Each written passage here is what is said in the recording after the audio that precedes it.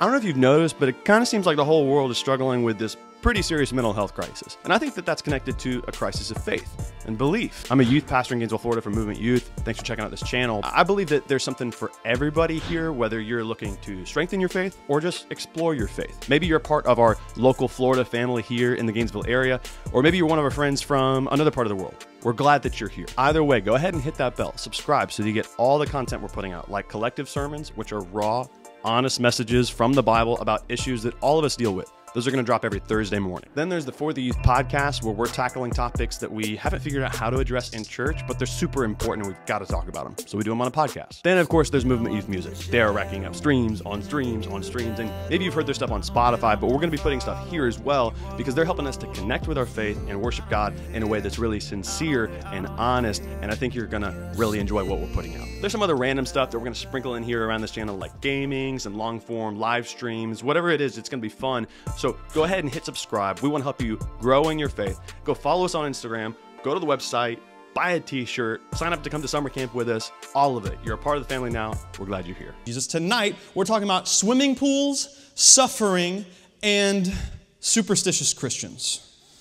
Superstitious Christians. We're going to be, like they said earlier, we're in part 4 tonight of a series called For God So Loved the Youth, and we're going to be in John chapter 5. Go to John chapter 5. I'm excited about this. I was telling our student serve team earlier, I talked to them a little bit ago. I said, you know, guys, I've been enjoying going through the book of John with you guys. I've preached a few times over the years. I've got some reps, and I've preached from a lot of different parts of the Bible. But whenever I come to the book of John, there are certain passages that I'm going to be on. If I'm honest, I kind of skip right to them.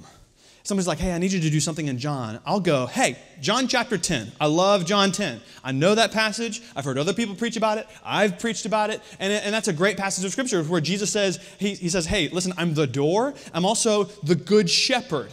He says, the thief comes to steal, kill, and destroy, but I am the good shepherd, and the good shepherd lays down his life for his sheep. Put your hand up if you've heard that passage before. You've heard that passage? You know that he's the good shepherd, right? I love going straight for those familiar passages. They're really familiar. They're really encouraging to me. They've spoken to my life. But with this series, there were a few other passages that we were drawn to that I've never preached from before. So it's been fun for me to learn more about God's Word and hopefully help all of us learn more about God's Word. And so we're in chapter 5. I've never preached from this passage before. Where were we last week? We're in 15. I'd never preached from John 15 until last week, so this has been a whole lot of fun. I'm going to read the first section of this, then we're going to pause and we're going to talk about it, and then we're going to read a little bit more, then we're going to keep talking about it. You get the idea. If you get it, say, I get it. Awesome, awesome. So John records 7 supernatural miracles in his book, in the Gospel of John. And so he records Jesus walking on water, he records him feeding the 5,000, and he records the miracle that we're going to look at today in John chapter 5 as well. This is one of those. Jesus was in Jerusalem, and he's there for one of these Jewish religious festivals. It doesn't tell us which one. It might have been Passover. It might have been the Day of Atonement. It might have been one festival or another. It's not so important which one, but he's there in Jerusalem, and he ends up in this place called the Pool of Bethsaida, where he heals a man who couldn't walk. Let's check this out. Look at verse 1 with me.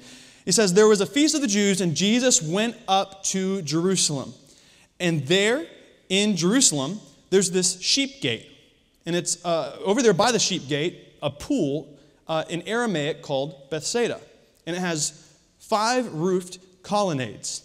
So he says this is like a famous place. Like everybody knows where the sheep gate was. It's where the shepherds would bring in their sheep from the flock at night. And everybody is familiar with this. And he says there used to be this place, and there used to be this pool called Bethsaida. And then in verse 3, it says, in these lay a multitude of invalids. I'm reading out of the ESV. You might be like, what is that? Well, it does explain. It says, well, these are people who are blind, who are lame, or maybe paralyzed. And these are people who are waiting there, waiting for the moving of the water, because an angel would go down into the pool from time to time and stir up the water. And then after that, the first one who got in the water after it was stirred up recovered from whatever ailment they had. If that's interesting, say, ooh, that's kind of interesting. You don't read that every day. You don't hear that every day. Verse 5 says, one man was there who had been an invalid. He'd been paralyzed. He'd been disabled in some way for 38 years. Somebody say, wow. 38 years is a very, very long time, longer than most of us have been alive. And when Jesus saw him lying there and knew that he'd already been there a long time, he said, do you want to be healed? How about that for a question? If that was me and I'd been lame or I had been paralyzed for 38 years, I'd have said, yes. That's not exactly how he answers. He says, do you want to be healed? And the sick man answered him. He said, sir, I have no one to put me into the pool when the water is stirred up. And while I'm going down, another steps in before me. This is a really interesting passage of Scripture, and in some ways it's kind of vague. In some ways I'm like, why do we not have more details? But I think we should really look closely at the details that we do have and see, what does this tell us about Jesus? What does this tell us, about mankind, about his creation, about his children? What does it teach us about us? What does it teach us about God? What can we learn from this? So let's kind of like break a couple things down real quick. How many of you guys are, like, you're a good student? You're not trying to pat yourself on the back, but you're like, I get pretty good grades. By show of hands, by show of hands. How many of you guys are sitting next to a person who's like crazy smart, but they're really humble or they're really shy? And yeah, go ahead and point them out. Be like, don't point at yourself. Be like, this one's really smart. Over here, yeah. I went to school. Some of my best friends got like 1,500s, 1,600s on the SAT. They were just really, really smart. They would get like a 36, 37 on the ACT. These guys were so smart. And I think I'm kind of average. Like, I'm like an average smart guy. I did get my education. I went to college, everybody. I did. Yeah, I know. I got like the classic youth pastor degree where I had to take, listen to this. If you got, how many math people do we have? You have any math people? How many of you guys hate math with a passion? Yeah, that's me. I'm one of them. I am you. Listen, hear me out. I went to a real college. I got a real degree. It's hanging in my wall. Hear me out. In 4 years of college, I took 8 weeks of math. 8 weeks of math, everybody. 8 weeks. Come in, if you buy my course online, I'll teach you how you too can get a 4-year degree with just 8 weeks of math. That was related to something. Nerds. I'm talking about nerds real quick. So, all you people who like math are nerds, if you get it. In verse 3 and 4, you might have an asterisk in your Bible, or you might not have a verse 3 and 4. Or maybe you have half of a verse 3 and none of a verse 4. Maybe you have both. Some of you guys are like, what? Someone's been tampering with my Bible. Well, yes and no. Listen.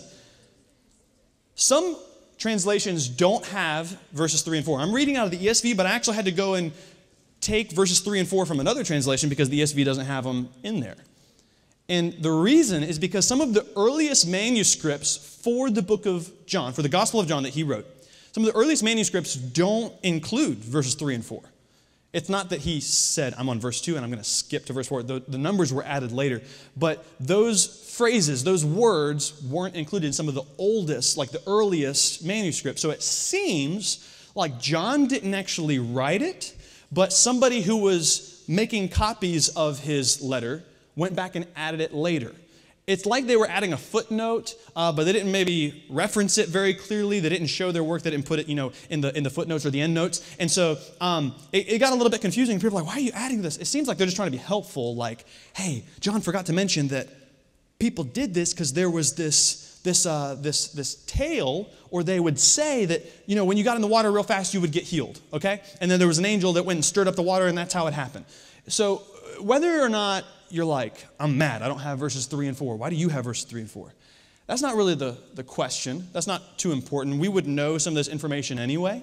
The question that we really need to be asking ourselves is, was it true?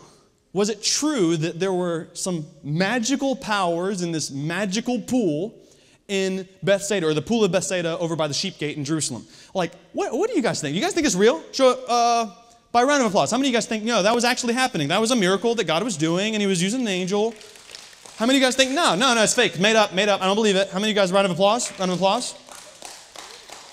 feel like a bunch of you guys are like, I just don't know. I don't know. I don't think it's too important, but what it seems is that there were a lot of people who believed it. Whether it was true or whether it was like an old wives' tale or something along those lines, like it seems like a lot of people believed it. So much so that somebody goes and adds it back into the Bible later, and it's good to know that, like, hey, these are the things that we can really, really trust, and these are the parts that are inspired by God, and maybe this is just some extra homework that was helpful for us as we were trying to figure this out. But really, that's the important question is, were the magical healing powers of this pool real? Or was it made up? Was God really sending an angel to stir up the waters and heal people? Maybe. Or maybe it was a superstition. We're talking tonight a little bit about superstitious Christians. And like the great theologian Michael Scott once said, I'm not superstitious, but I am a little stitious. That went over some of you guys' head, but that is perfectly fine. I had to say it. How many of you guys know what I'm talking about when I say superstition? Well, somebody like, I've seen The Office. I know what you're talking about. No. When I say superstition, you're like, I think I know what that is, right? You think you know what that is? So if you are a really superstitious person, you might have some beliefs or some habits or some rules that you don't break. Maybe it's because you think that some of them, if you break that rule, you're going to have bad luck. And some of them, if you do this thing, you're going to have good luck. From who? I don't know. I'm just going to have good luck. Well, who gives the good luck? That's not important. I just want good luck, okay? That's superstition. You might be like, I don't think that I'm a superstitious person. I don't think that's me. Well, how about this? Do you ever say, hey, cross your fingers, let's hope. Here, fingers crossed, I hope it works out. Fingers crossed, that's superstition. That's a form of superstition. How about this? You ever have somebody say, man, at least we haven't gotten a flat tire yet. Hey, knock on wood, right? This isn't wood, this is plastic, you can tell. But you get the idea, hey, knock on wood. And then you're trying to find some piece of wood to knock. There's Clint's guitar, okay? Nah, it's probably too expensive. I can't replace it if I break it. You get the idea? That's superstition. Why do we do that? It's good luck. Says who? We don't say that that's God. Even Christians don't believe that God gives you good luck if you knock on wood or cross your fingers or something along those lines. Anytime that you ever try something for the first time and you're really good at it, there was this one time, I'm not like a gun person. I like guns, but guns are expensive. Have you guys noticed? None of you are allowed to have guns. I don't know why I'm talking to you about this. Maybe your parents have guns and you're like, yeah, I know how much they paid for it. And maybe you're like, I like to shoot clays or something like that. But listen, I went to one of my friend's house when I was in high school, and they had a lot of guns. They had over 200 different guns. And they had a closet where they kept the other guns that they haven't even opened or looked at or used in years. And then they got these ones. I'm like, okay, zombie apocalypse happens. I'm going to your house. I'm going to your house. We're going to be fine. We're going to be A-okay. But they gave me one of the guns to try, and I'd been trying a few different guns, and I've been shooting at the target, and I hadn't really been hitting anything. And they gave me what I think is one of the most beautiful pistols in the entire world. It was a 1911. It was a Springfield 1911 pistol. Gorgeous gun. If any of you, your grandpa or your great-grandpa, fought in World War II, they probably used this pistol, unless they were on the other side. Beautiful pistol, okay? They were using something different, okay? They gave me the gun, and I'm like, okay, yeah, I shoot all the time, and I aim right at it, and pow. That's what it sounded like. Bullseye, first shot. And they were like, wow, you really do shoot a lot. And I was like, yeah, just like the last time I shot a 1911. I'd never shot one of those guns before. But they said, hey, beginner's luck, right? Beginner's luck. That's superstition. And really, I'm not here to say you're a sinner if you're superstitious. I think you might be stupid. It might be kind of silly if you're actually superstitious. I'm not trying to be mean. But at the end of the day, what are we actually putting our hope in? It's important for us to think about. Some of us, you're like, hey, I do that. I don't walk underneath a ladder. I don't walk in front of a black cat. That's just, those are things that I don't do. And maybe you don't actually believe that something bad is going to happen if you do one of those things, but you're like, why risk it, right? I've got enough problems. I don't need to invite some kind of like dark magic, witchcraft stuff. Like, I just got too many problems as it is. So you think, hey, this is kind of like a low-risk, high-reward scenario for me. I don't think this actually does anything, but if it does, it didn't cost me anything. It wasn't very hard. It wasn't difficult. It didn't take any time. And if it gives me good luck, like, who doesn't want good luck, right? If you get it, say, I get it. I think that churches are full of superstitious Christians. I think that churches are full of superstitious Christians who don't really believe in God, who don't actually put their hope and faith and trust in Jesus Christ the way the Bible describes. Some of you guys, I love you to death, but like, you come to church in the same way that I cross my fingers for good luck. Like, I don't actually believe that it's doing anything. It's kind of a habit. It's kind of like I guess I'll go to church. Might be good for me, right? I've heard people say things like that all the time. I guess I might go to church. Like, I go to church. I think it's good for me. I might get something good out of it. Hey, couldn't hurt. That's not what church is about. When they come to church, it's not because they want to worship a holy God and get to know Him better, but it's because, couldn't hurt. A little church might be good for me. It's good, to have like a community of like-minded people. Yeah, sure. But what about Jesus? Who is Jesus to you? I mean, yeah. No. Who is Jesus? If you don't have like a really solid answer for that question, that's just superstition. That's just, honestly, in my opinion, a waste of time. Personally, I think that this guy here at the pool of Bethsaida, I think that he was just superstitious. I think that he's hanging out over here at the pool of Bethsaida because there's this legend that every once in a while, an angel is going to come down and stir up the water. And maybe that was just like bubbles coming up from the spring that fed that pool. We don't know. It was like 30 feet deep. They don't have oxygen tanks and masks and scuba gear to go really inspect this thing. So it's an angel. There's this legend, and if I've got to hang out somewhere, I can't walk. I'm pretty much parked wherever I go, then I'm just going to hang out here at the pool. It couldn't hurt, right? What's the worst that could happen? It might be good for me. I think he's just a little bit superstitious. I think if he really believed that the waters could heal him, after 38 years, he would have found some way to get in the water. He would have found some way to get into the water. And so right there, I think it's in verse 5. Let me go back and see it. Yeah, it says that he was there, verse 5. One man was there who'd been invalid for 38 years, and when Jesus saw him lying there and knew how long he'd been there already, he says, do you want to be healed? And the first thing that the guy does is he starts making excuses. He says, well, you don't understand, sir. I have no one to put me into the pool when the water is stirred up.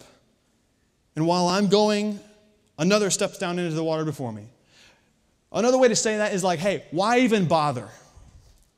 Why even try? Like, I'm never going to make it. It probably doesn't work anyways. One guy, D.A. Carson, was kind of reflecting on this, and he says, listen, when I read what the paralyzed man says or the sick man says to Jesus, that just sounds like a grumpy old man who's been asked an annoying question.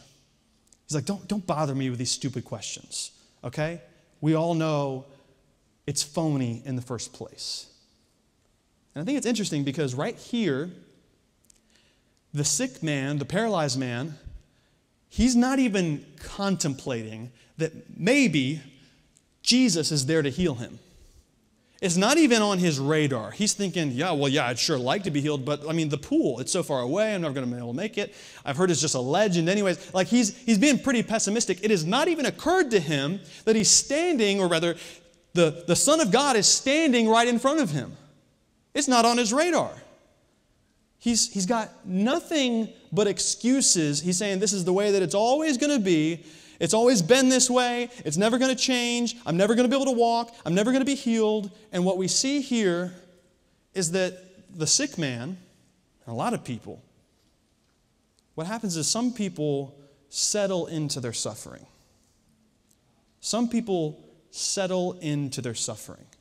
And I think there is an important theology of suffering that we need to have. We need to say, hey, like, why did bad things happen to good people? We need to say, like, hey, when God allows something bad to happen to me, is that like a test? Am I being punished? That's kind of a separate conversation. It's an important one. But what I'm getting at here, I'm not saying that we shouldn't persevere through suffering. I'm not saying that we shouldn't, continue to have faith through suffering. And I think like there is a difference between settling in your suffering and saying like, God, I still trust you, even if it never changes. There's a difference between that and what I think is happening here. He is hopeless. He's given up. Think about it this way. I say settling in to suffering because I think about it like this. When you go to a hotel, maybe you're going to Disney World or you're going over, to another state, out of the country even. When you go into that hotel, how many of you guys, you start painting and redecorating and moving furniture around, maybe even bringing in new furniture? And how many of you guys have ever had like your hotel, you're like, hey, let's get a contractor in here. I need to have this place wired for surround sound. No. Why? Because that would be settling in, and you know that you're not there to stay. Hello. You know that this is just temporary. You're going to be there 1, 2, 3 nights, maybe a week if it's a long vacation, but that is not your home. It's temporary. You're not settling in. But there are some people, don't miss this, there are some people that they settle into their suffering. They say, this is just the way that it's always going to be. God is either not able to heal me or he doesn't want to heal me. And like I said, there's a very, very big difference there between settling into your suffering and trusting Jesus in the middle of your suffering. Don't get confused there. Maybe you've given up hope tonight or over the last few weeks that your body will ever be what you want it to be, like this man here. They were saying, hey, listen, I'm just never going to have the ability, I'm never going to have the looks, I'm never going to have the height or the build that I want, I'm never going to be able to be as fast. There's this part about me that in some ways is disabled, and I don't think I'm going to be able to be what I want to be, and God's never going to be able to overcome that. Maybe you're thinking this sin that I'm dealing with is just always going to dominate my life.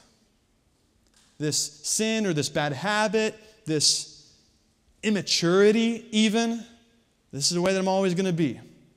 I'm never going to be able to pay attention. I'm never going to be able to learn this problem or this issue that I need to take care of. Maybe it's a sin issue. Maybe some of you here tonight, you would never say it out loud, but in your heart of hearts, you think, you believe, my family member is just never going to get saved. My friend that I've invited to church 100 times, they're never going to come.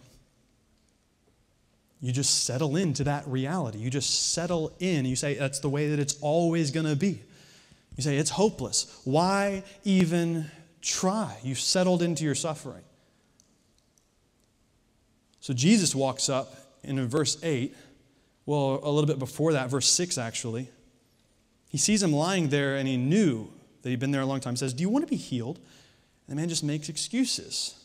He says, no, this is the way that it's always going to be. This is the way that I am. God doesn't want to heal me. And so Jesus walks up and says, do you actually want to be healed? And I think that's like a two-pronged question. It's like, do you actually want to be healed? Like, do you even want to be healed? It doesn't seem like it. Like, you've not made one attempt at that pool. You've not asked me to help. I said hello, and you didn't say, oh, I'm so glad that you saw me. Could you help me into that pool? Could you help me? Like, it doesn't seem that you actually want to be healed. And then you could ask that question in another way. Maybe Jesus is asking it another way. He says, do you want to actually be healed? Like, do you want to try something beyond this superstition? Like, this is a cute pool and all. Maybe God was really healing some people. I don't know. But like, this is a wives' tale. This is a legend. This is made up. Like, you're buying something from somebody weird on the internet, and like, you know that that's bogus. You know that's not actually going to do what it says it's going to do. Like, it's too good to be true. Do you want to actually be healed? Because right in that moment, he's standing right next to God in the flesh.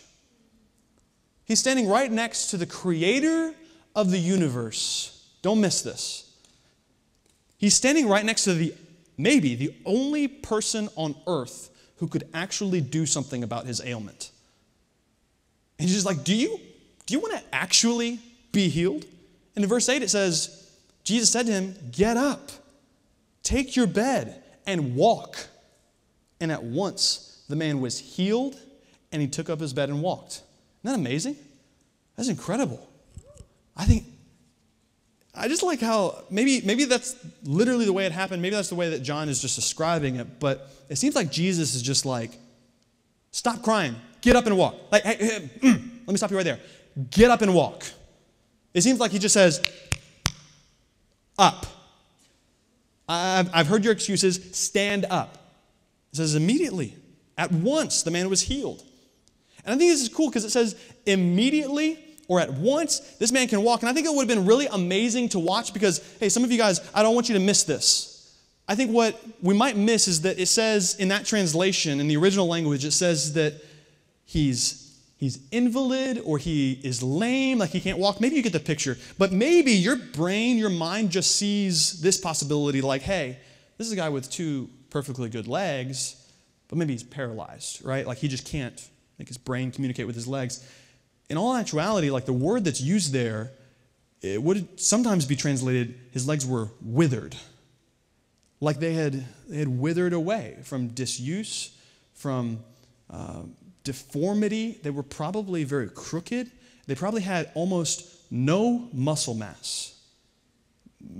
As far as we know, some of the bone might not have even been where it was supposed to be. And it says that in an instant, at once, the man stands up and walks. So I have to imagine that this man's legs are withered and twisted and crooked, and he's lame the way that the Bible is saying he is, that in an instant, tendons and veins and skin and flesh and muscle are just rippling across this guy's legs, and all of a sudden there's muscle where there didn't used to be, and all of a sudden like there are some legs that are capable of carrying his weight, and he gets up and he walks. I think that would have been incredible to witness. I think it would have been amazing to see. See, this man had suffered, he'd settled into his suffering, and maybe some of you guys have too. But you need to understand that Jesus heals the hopeless.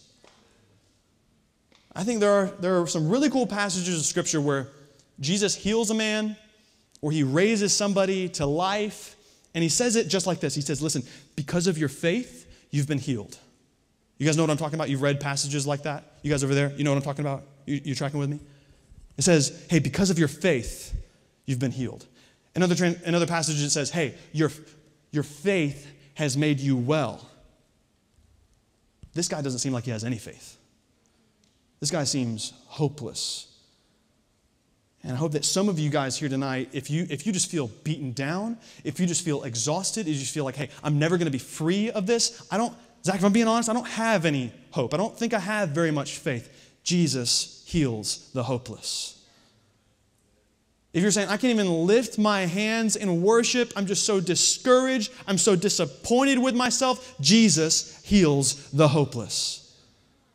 If you're just saying, this is the way that's always going to be, I've been praying for my brother to come back to Jesus. I've been praying for my mom to be healed, but I just don't see any progress. It feels like I've been praying forever and ever and ever. Listen, Jesus heals the hopeless. There's some people that they settle into their suffering, but Jesus heals the hopeless. I don't want us to miss the second part of this chapter. I got to go quickly. We understand what's happened, and most of us would be like, wow, this is amazing. This is incredible. I can't believe it. Glory to God. But here's the thing. Jesus healed this person on the Sabbath. And in that place and time, in that culture, according to Jewish law, it was illegal even to heal somebody on the Sabbath. The Sabbath is a day of rest. Like that part was true, it's in the Bible, but they'd taken it to a crazy extreme where you're not even able to heal some people. Some people actually said it was illegal to tie up your donkey, to use the bathroom. I'm not making that up. It's too much work. So they had said, you're not allowed to heal people on the Sabbath. In fact, when this man gets up and starts walking, people see him carrying his mat, because he was laying on a mat, like maybe a mattress, maybe like a summer camp mattress. You know what I'm talking about? Like those ones on the bunk beds that are like this thick. You know what I'm talking about? Like, this is not a big mattress. But he's carrying this, and somebody says, hey, it's nice that you're walking and all, but actually they don't even say that. They just said, hey, you're not allowed to carry your mat on the Sabbath. What are you doing, you sinner? Like they just pounce on the guy. And he's like, good to see you too, Jim. Said, don't you know you're not allowed to carry your mat on the Sabbath? Who did this? Who healed you? And he goes, I don't remember what he looked like. And they don't see him, and then Jesus comes to talk to him a little bit later, and finally they figure out, it was Jesus. And some of the religious leaders, the preachers, the good Christian people, Christian in air quote, good in air quote, they find out that it was Jesus, and they cornered Jesus, and they said, hey, don't you know you're not supposed to heal people on the Sabbath? And they start tearing into him, and I want us to skip for time's sake to verse 37. And they had this interaction, and Jesus just had it with them. He's had it with this man's excuses. He's had it with the religious leaders and their complaints. And he says, listen, the Father who sent me has himself borne witness about me. And his voice, you've never heard. You've never actually heard from God. Even though you spend every day in church, you've never seen his form, and you do not have his word abiding in you. For you do not believe the one whom he has sent. He's saying, God has sent me. The Father has sent me. I am the Son. And you don't believe me. You don't believe the one that God has sent to you. And you search the Scriptures, verse 39, because you think that in them, in the Scriptures, you have eternal life. And it is they that bear witness about me. Yet you refuse to come to me that you may have life. I do not receive glory from people. But I know that you do not have the love of God within you. Isn't that awful? He says, I know that you don't have the love of God within you. I know that you are dressed like a Christian. I know that you are dressed like a good religious person, but I know for a fact you don't have the love of God in you. I pray that God never says that to you or to me or to anybody here at this church. I pray that God never has to look us in the eye and say, you don't have the love of God in you. But he explains here what their problem is. So the Pharisees, the scribes, the religious leaders, the zealots, the Sadducees, all these people, they're a part of the system. Somebody say system. All these people, say it one more time, say system. Hey, you in the back, I love you to death. I love you to death. Over here. Say system. Everybody together. They were all a part of this religious system. They'd all been obsessed with going to church, with worshiping this way, with dressing that way, with following this law and this law that's in the Bible, and then these other 500 laws that they'd made up just for fun. Then they were obsessed with, hey, we got to have the tithes coming in because we got to pay this guy, and we got to make sure that we've got enough place for them to live. And listen, we should probably get you guys some bigger clothes. We should get you some bigger outfits. And, you're the priest. You should be looking A-okay. And the Sadducees, what is? Well, we made them up. They need new clothes. They need jobs. We need to pay them. So you guys need to get more money. They're all a part of the system. And they had built up this system that Jesus comes and he just condemns the snot out of it. And he says, listen, you guys think you're so spiritual. There's nothing remotely close to the God of the Bible in you. He says, you do not have the love of God in you. That's not my God, and I know him pretty darn well. They're all part of the system. And some people, they settle for the system.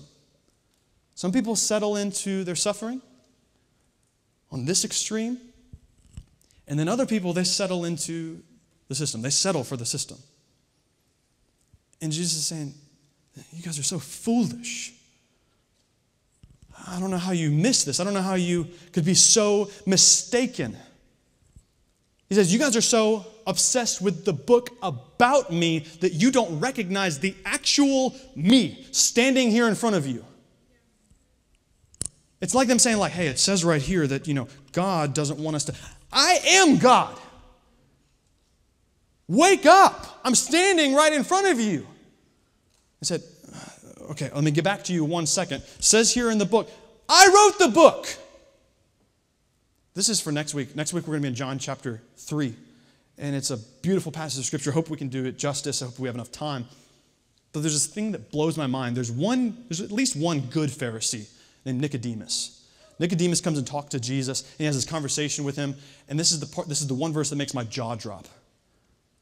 Nicodemus starts the conversation with Jesus. He's one of the Pharisees. He's one of the guys saying this stuff to Jesus. He's ultimately one of the guys that puts Jesus on the cross. And Nicodemus says, Jesus, we know that you're from God. So how is it that you do this and how is it? What did you just say? Jesus, I said, Jesus, we know that you're from God. The Pharisees knew that Jesus was from God. They know he's at least a prophet. They know he's at least a messenger from God. They know at least like he's got God's stamp of approval to say whatever he's saying and do whatever he's doing. But they were so focused on protecting the system that they refused the source, that they refused the system that was built to point to Jesus. Some people settle for the system, but the system points to Jesus. It's the whole purpose. It's the whole reason that we have Genesis and Exodus and Leviticus and Numbers and Deuteronomy and 1st and 2nd Kings and 1st and 2nd Chronicles and Jeremiah. The whole Bible was pointing to Jesus. And these guys were experts in the whole Bible before they were even 12 years old. All of these Pharisees, Nicodemus and the guys that are chewing Jesus out right here, all of them, before they were 12 years old, they would have memorized the entire Pentateuch, Genesis, Exodus, Leviticus, Numbers, and Deuteronomy. Memorized it, word for word. These guys knew the Bible like the back of their hand. They were so involved and focused and obsessed with the system that they missed the source. Guys, listen. There are some people today that I believe have settled for the system. Do not settle for the system. Systems aren't bad. Systems aren't evil. I'm not here saying, the whole church is this evil, patriarchal, tear it down. Calm down. Read a history book. What I am saying is, don't you dare exchange the source for the system.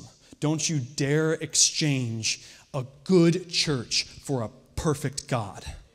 Don't you dare exchange, I really like to worship over there, for a personal relationship with the God of the universe, with intimacy with God. Don't you do it.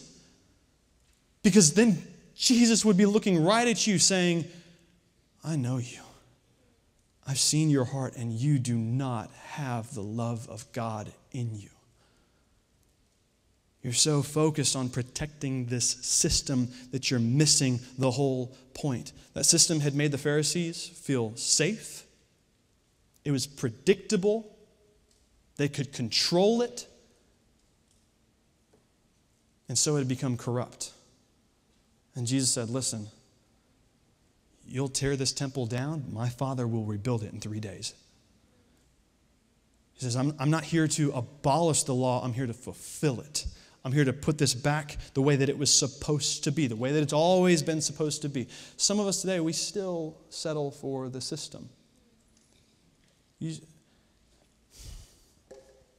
Maybe you saw a couple of years ago, there was this enormous report that came out from a newspaper agency in Houston, the Houston Chronicle, that came out and cataloged abuse after abuse after abuse that had taken place in churches not so different from this one.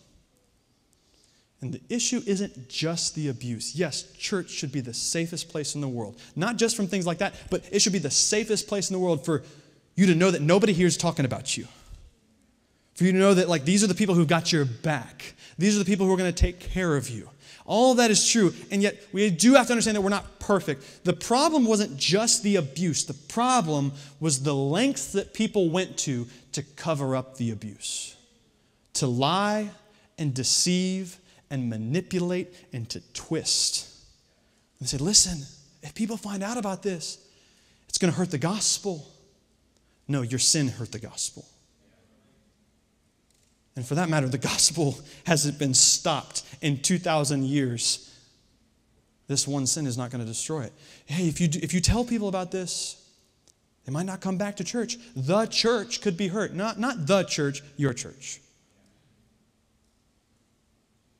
And whatever the consequences, hang the consequences. What about your integrity? And you got to ask yourself, are we protecting Jesus or are we protecting our system?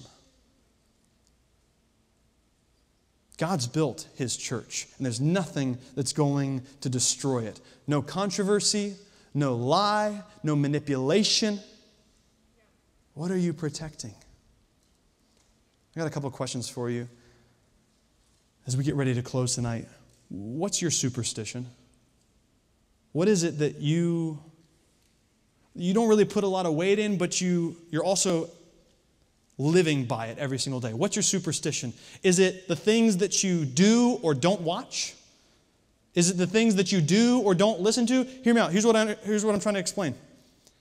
I'm not encouraging you to watch or listen to movies or television or music that is sinful and is going to hurt your faith, that is full of things that are dishonoring to God. I'm not saying that. Philippians chapter 4 says, whatever is true, whatever is honorable, whatever is just, whatever is pure, whatever is lovely, whatever is commendable, if there's anything that's excellent, if there's anything worthy of praise, then think about these things.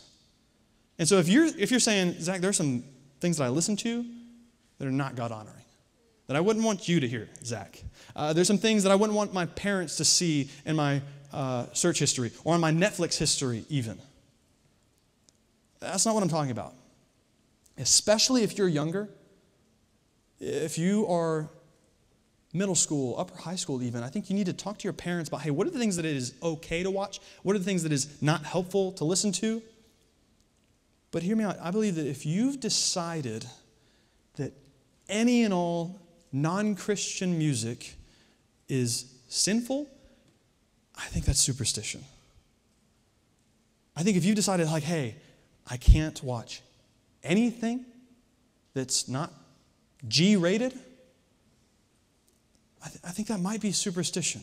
I'm not here to argue with you if the Holy Spirit has truly put a conviction on your heart, but what is it that you're trusting in? What is it that you're leaning on?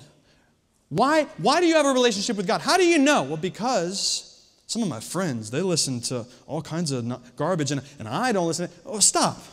How do you know that you have a relationship with Jesus? Well, because they went to this movie and I said, I'm not going. Listen, that's good. That might be okay. But if that's how you know that you have a relationship with God, that's superstition. If you're drawing lines in the sand that Jesus didn't even draw, that might be superstition. You're not allowed to carry your mat. Well, you're not allowed to listen to anything that you hear on the radio. Anything? That might be superstition. Maybe it's the things that you do or don't watch or listen to. Maybe it's coming to Collective. Maybe Collective is your superstition. And here's what I mean. Maybe you're like, yeah, I'm a Christian. Yeah, I go to church. How often? I go to Collective. Just Collective? Yeah, a couple times a week. A couple times a month, rather. Can I say something? I might make some of you guys mad. Collective is the front door to this church. Collective is the front door. You could even say it's the front porch. And we worship Jesus here.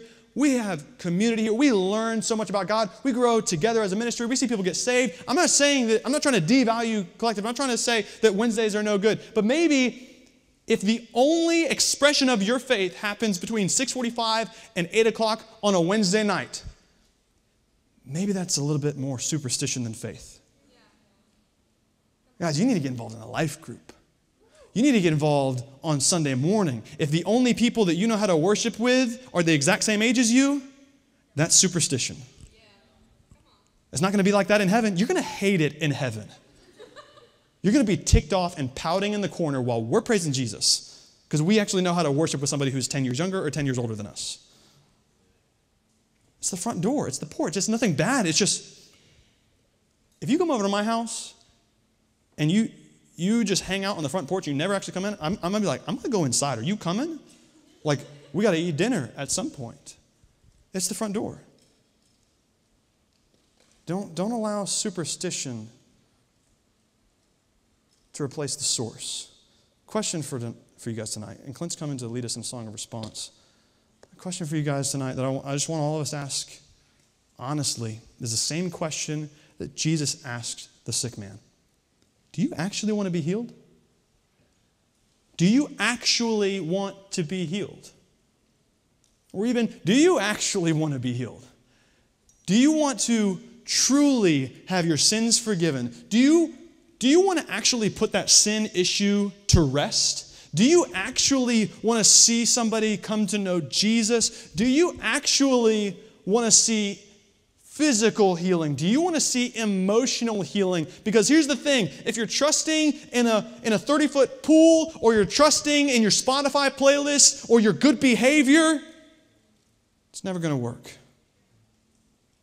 In my experience, whenever I was just trying to be a better Christian, and that's how I describe it. I was just like clenching my fists a little tighter, like just try harder. Just stop sinning. I just need to try a little harder. I just need to be more committed.